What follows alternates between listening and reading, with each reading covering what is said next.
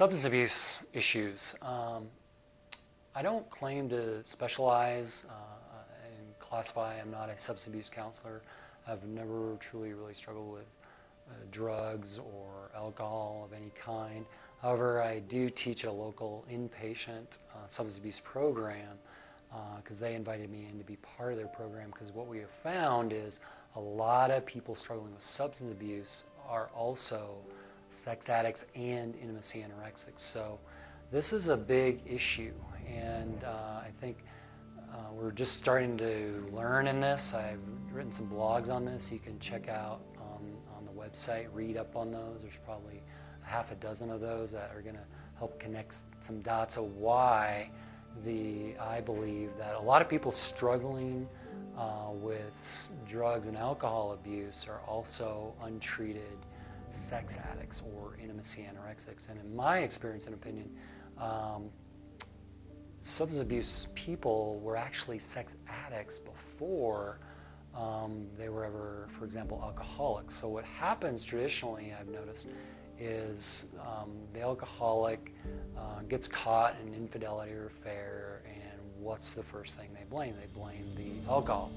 Well, most alcoholics grew up, learned how to discover their sexuality long before they ever became alcoholics or a substance was around. So young children begin to discover their sexuality with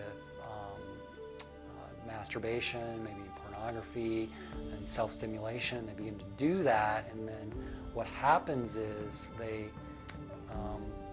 grow up and begin to act those fantasies out with someone, and then eventually to do that they numb up or start drinking, and alcohol is also known as that social lubricant, and they quickly begin to connect the alcohol with the sexual behavior, and they become very unified and go together. So now they're acting out and drinking and having sex with multiple partners. So something to think about, and if you come here for treatment, and even if you drink a lot or a little alcohol or any drugs, marijuana, these types of things, legal opioids is a big problem right now.